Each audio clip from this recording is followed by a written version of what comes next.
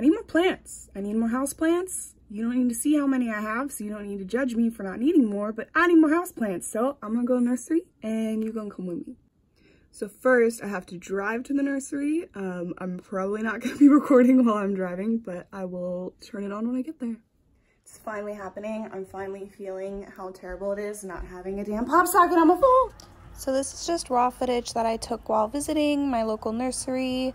I didn't talk during it because, you know, one step at a time. Your girl's not used to having her phone out in public. Yeah, so these are all beautiful plants, beautiful arrangements. You know. I think this was filmed around springtime, so that's their theme going on. Now you can watch me fail to try to start my intro, pop out some handguns. Oh wait, I don't really like that too much. Okay, let's try again. So just got back from the nursery. I didn't take as much footage as I was anticipating, just because I was so obsessed with all of my beautiful plants that I got. So I'm just gonna kind of go through and repot them. I kind of assess the care that I buy them in. So sometimes that means like that big monstera, I'm gonna just go through with a paper towel and kind of clean it off a little bit, get some of the dust off, and then just kind of a matter of repotting. And yeah, so see how it goes. They both proved at least. Did you like what I got? Did you like the plants I got? So I'm huge on color, as you can see. I was very drawn, just these beautiful colors they had.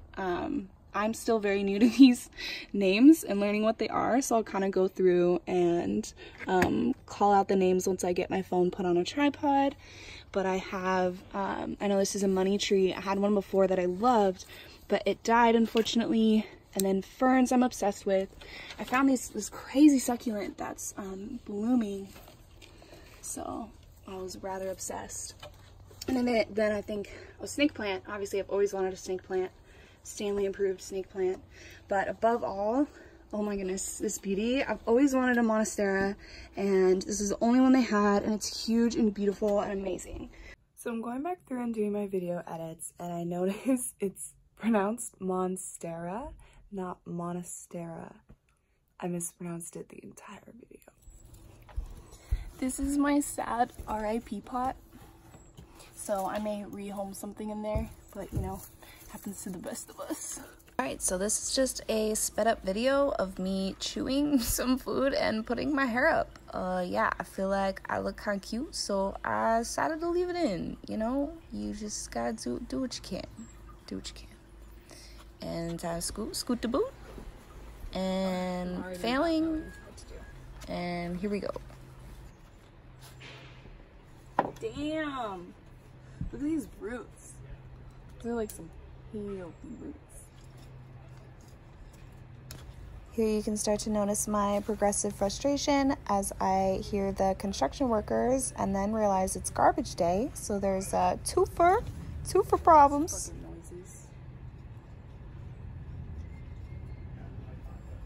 I think that's good. I think we in business. I think we have our second plant. This is a snake plant. They're like really easy to clean the air and they're really easy to take care of. Filmed a bunch of stuff in my backyard. It was getting really noisy with my neighbors, so now I'm in my luxurious garage, as I'm sure you can tell. So I'm just going to pick up off in here. I was finishing up this babe right as it was getting really noisy, but this is my snake plant that I actually haven't ever had one before, but I hear they're one of the easiest ones to keep, and it cleans your air, helps you get a better night's sleep. So I was really excited to find one of these that was super affordable. So I already potted it in a terracotta and it's beautiful. I'll probably wipe it down with like a wet paper towel still, just to kind of give it a whole new life. But other than that, this one's ready to go. It's this really beautiful, like it says, an austral gem fern. And it has these really cool like different shapes on the leaves. It's almost like a full starburst like that. So I spill soil all over myself. This dude at the nursery was there buying plants, and he's like, I come back and rebuy plants because I kill them all the time. And I'm like, well, what are you doing to them? And he's just like, I don't know, I just don't ever breed them. And I hear people say that all the time, but I don't know. I don't really understand it. Like, it happens to me, obviously. I have a pot that has dead that I'm having to repot right now. But at the same time, like, I've managed to keep, I have a plant that I've had for, a couple plants I've had for over 10 years now. It was important for me to realize that, like, plants are just, you know, just like animals where they're very individualized in their needs. A plant even needs to be watered year round. Some plants prefer to be like misted on top of being watered. Some prefer like getting ice cubes for the slow release water. Like, there's just so much to it. You know, some like highlight, low light, mixed light. So just like reading up on what the specific plant that you have wants and needs to be able to thrive, and then give it that. And I don't know what else I could tell people. So this one, I was really, really excited to find another one. Granted, they're not uncommon to come across. It's been a really long time since I've bought any new plants. So, of course, she took the label off. Yeah, she took the name of this off and kept it with her, but I have another one currently, and this is one of the plants that I've had for over 10 years, and mine has been consistently reblooming every year, like multiple times a year, and so I've just been so proud of myself for being able to not only keep an indoor plant for over a decade, but one that blooms consistently. So wish me luck in being able to do it again.